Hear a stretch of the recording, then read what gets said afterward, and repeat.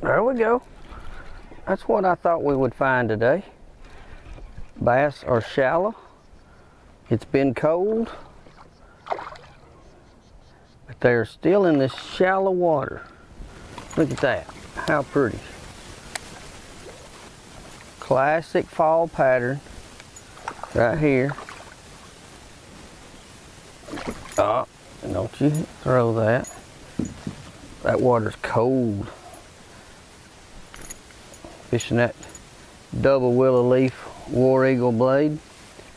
Nice chunky little largemouth in about a foot of water. Where I'm throwing is up into some cover, some brush, and I made several casts. They didn't immediately grab a hold of it when I've made several passes right there as you go back. But the thing is I believe that this cold front that we've had got them tight to cover. We got a real bluebird sky day and wind, and the wind's going to drift me around so we can face the sun, which is not what I wanted to do.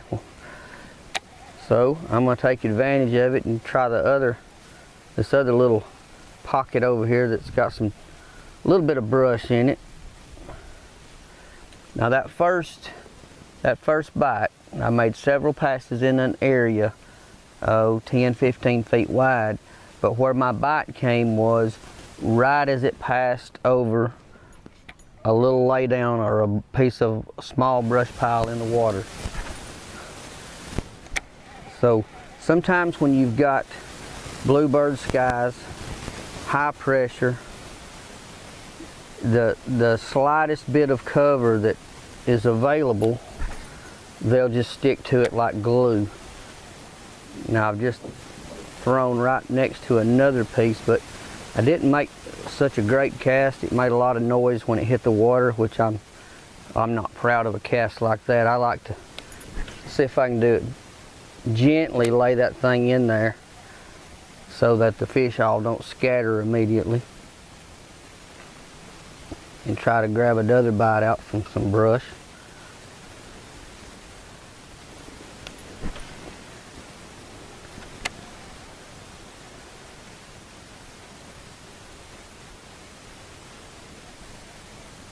I'm going to wiggle that thing back and forth, drop it, pump it, get it to do some different stuff, throw it out away from the brush, but it's still in proximity to where the brush pile is.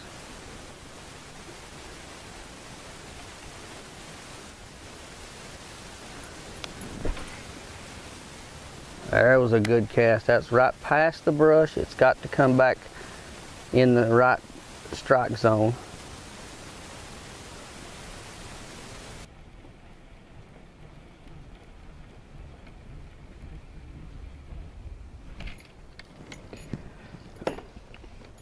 Well, I made several casts.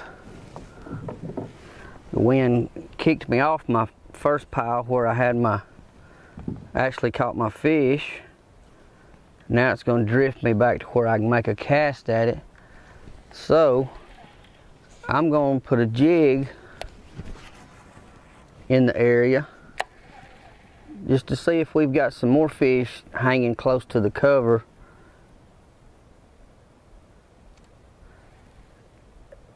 That may have been just an aggressive fish that darted out and grabbed that spinnerbait. Spinnerbait's a wonderful, wonderful search bait. It's a good all-around bait. Many people don't utilize it all year long, but I do. I've caught, well, matter of fact, last year I've caught more 5-pounders, 4 and 5 pounders on a spinnerbait than I did anything else, and that was during a lot colder weather than what we're having now.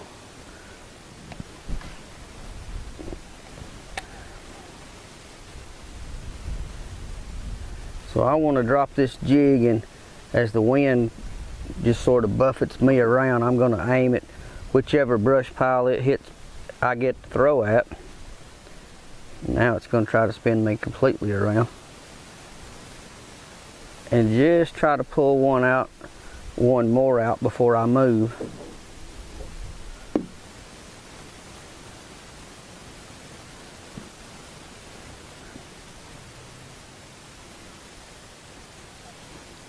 Because I know if there's one fish around structure that's that shallow, there has to be more. That don't mean they'll all run out and grab a spinnerbait. They may not be aggressive enough for that. But a jig is an easy meal. They can run out and grab. They think that's a crawfish or a little frog on the bottom. And many, many times they will run out and grab that because they don't have to spend a lot of energy to get it.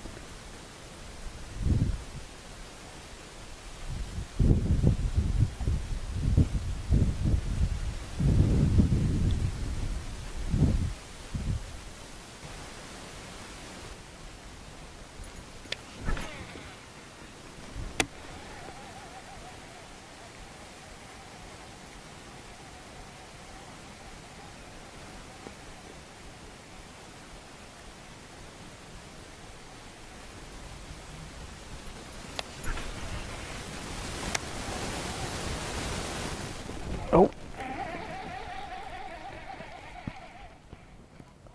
there was a fish. I'm going to ease my anchor back out where I can cover this a little more thoroughly. We had at least one aggressive bite right there on that little stretch, but he didn't get the hook, so he could have hit or swiped at the blade or grabbed the back of the skirt or anything, but at least it was a bite. Both of my bites now, one fish on a one fish on a spinnerbait and one bite on a spinnerbait, and I have thrown multiple casts with a jig, which is much slower, and they haven't seemed to got after it at all. I don't think I've even had a bite on the jig yet, which is a little odd for fall fishing. They usually will really get after a jig in the fall. Just may not be quite cool enough yet. After a cool night last night in the low 30s, it's already up pushing 60 degrees, and I'm a little overdressed right now. This water temp's nice and cool, but it has to have probably warmed up 5, 6, 7 degrees already from the early this morning, I'm sure. So once it becomes late fall, which it is, on toward early winter into the winter, a lot of times I won't even go to the lake until 9:30, 10 in the morning and fish the middle section of the day. I believe that's when the fish are most active. You know, sometimes you have periods of activity, different times of day and night, but as a general rule, the water warms up midday in the winter, and I like to try to find those little pockets of warmer water, especially out on a big lake. It can mean a really good day or a really bad day if you find water temperature even 1 or 2 degrees warmer in one section of the lake compared to the rest of the lake. Or if you can find after a rain a warm run-in. Cold run-ins are not so great. If the rain water is warmer than the actual lake water or pond water or creek water, wherever you're fishing, that can be a super fishing spot for a few days. Many bass tournaments on Smith Lake I know of for a fact have been won where the guys will run the run-ins after a warmer rain than say the when that run in is warmer than that surface temp, man, that can be just tremendous fishing.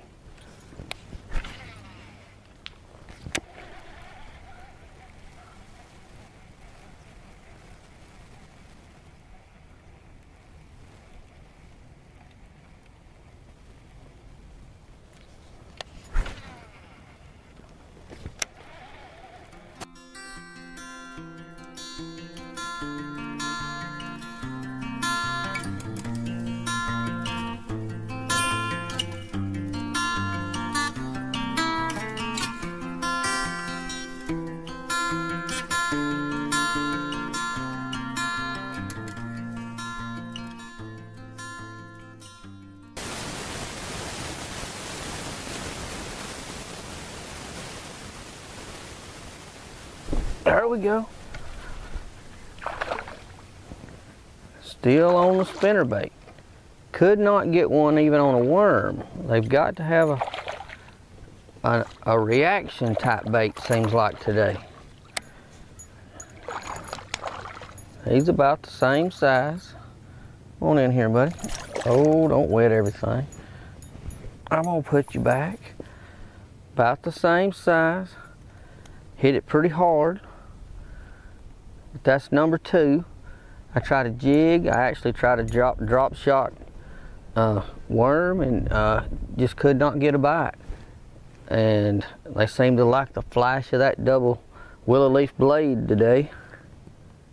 Don't have anything in his gullet, so there's no telltale sign of what he might have just ate before that, but that's a pretty little bass right there. Chunky, heavy little thing. He's been eating good. He's not very long, but he's heavy, which is a really good sign for a pond. And but what it is they're just reaching out and grabbing this thing. I believe they're still in shallow water. Both bites, or all 3 bites that I've had have been shallow water, which I've only hooked 2, but it goes along with what I had really thought I would find. I really thought they would be shallow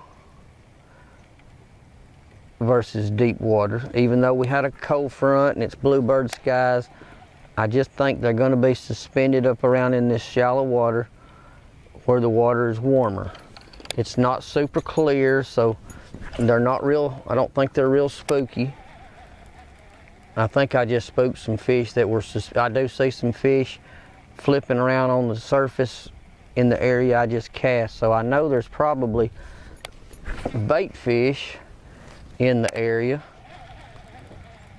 which would lead me to believe if there's bait fish, there'll be predator fish as well, which will be the bass and your bigger bluegill and catfish. Maybe we can entice one more.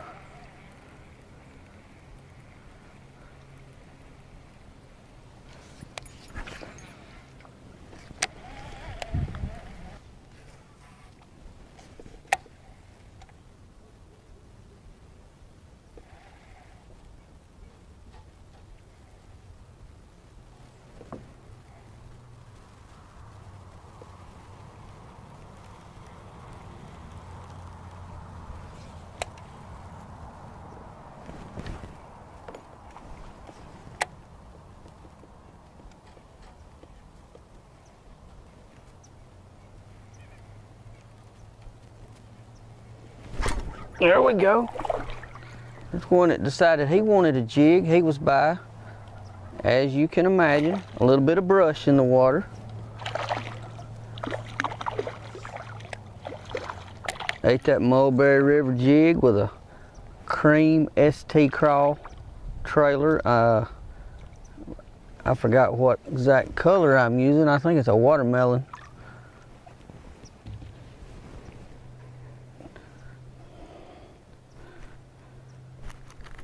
Can I have that back? It's going to be a watermelon with some flake in it, some black looking flake. I forgot. I think in this sunglasses, I believe that's a watermelon. Another about the third one, he's about the same size. He busted that jig. That jig's got a little red in the red and gold flake on the head, with some watermelon with some blue flake in the skirt, and a pretty little bass. Thumped it hard. There was no doubt that was a bite. It was not soft, it wasn't heavy swimming, it was a direct hit. So that's what I like. I don't like to have to guess if I got a bite. And you bass fishermen out there, you know, a lot of times in the winter time we'll have to finesse fish, and you won't know you've got a bite until your line either swims sideways or it just simply feels heavy and weird all of a sudden. But that, all three of these, or 4 or 5 bites so far today, that I think I've got 5 total now. There's not been a doubt they have smashed it. There's not a lot of bites going on. It's like if you put it in the right place, bam, they're killing it.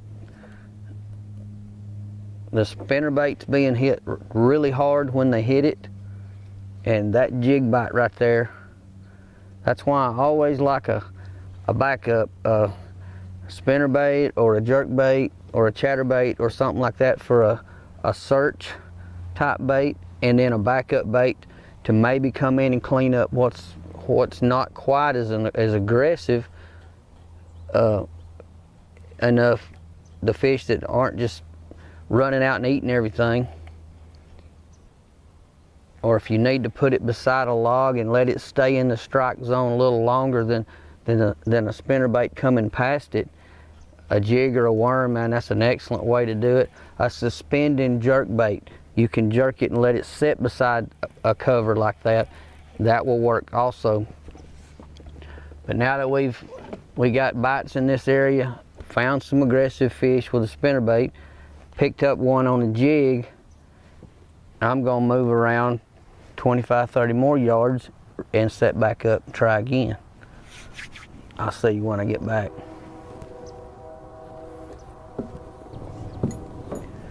Well guys, you can see I'm in a new spot, bringing that spinnerbait back out to see if we've got any aggressive fish. I'm sticking to my guns today. I'm hunting an aggressive bite first, and the lethargic bite second. Oh, I caught a leaf. I don't think that counts for anything. There we go.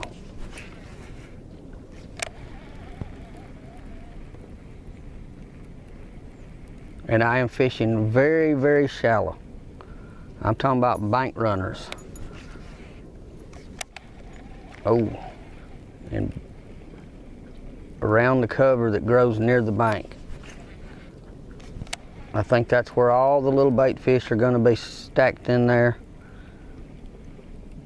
And while the big fish may not be stacked in there, they will move in and out and feed.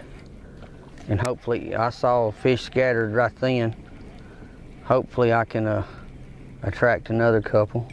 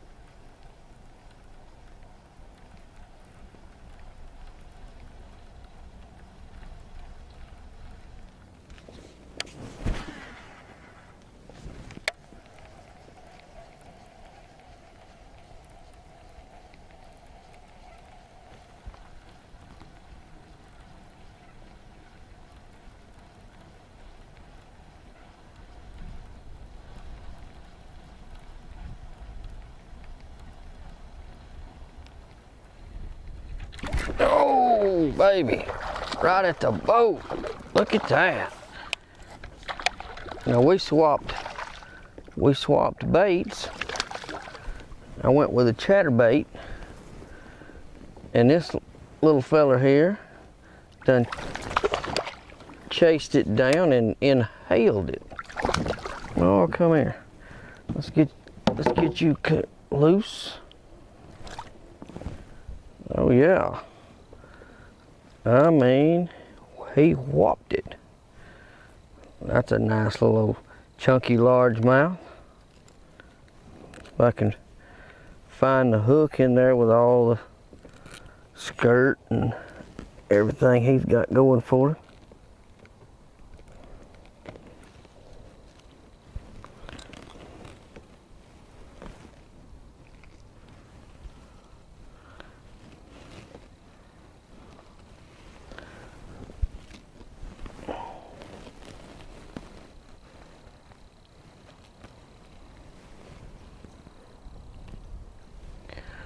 Well, I'm gonna have to find my pliers to get him loose.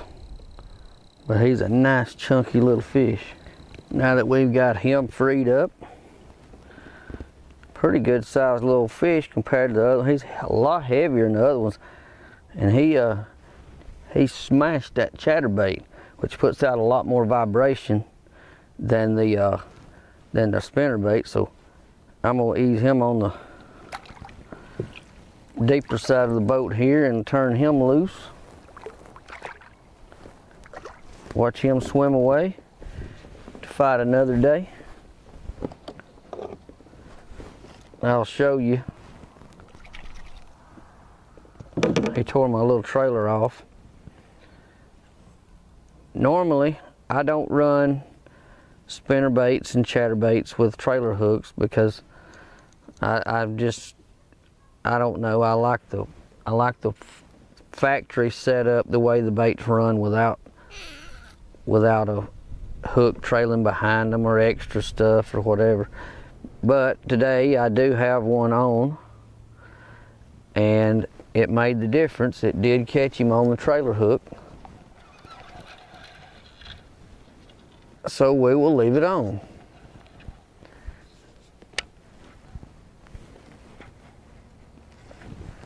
And if I can untangle myself from this, oh, my trailer hook nearly came off. I lost my little keeper.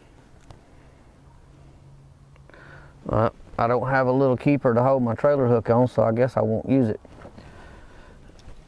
I didn't bring all my stuff, so we will carry on without a trailer hook.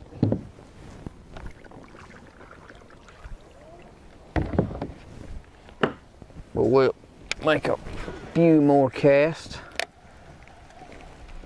and see if another one wants to smash this little chatterbait.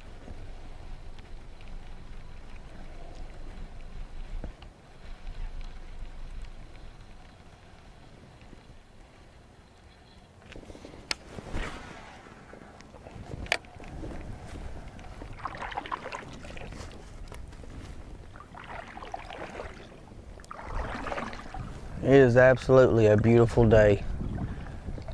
Oh, it won't be if I run my rods up in that tree.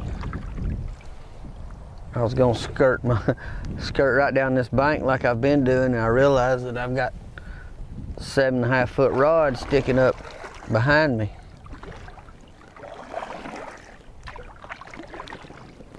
That might not be a good idea.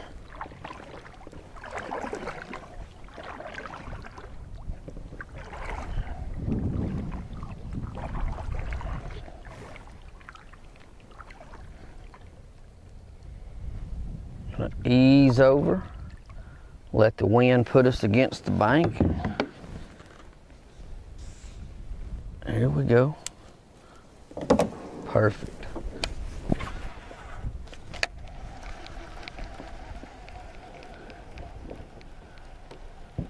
Sometimes you can use the wind to your advantage.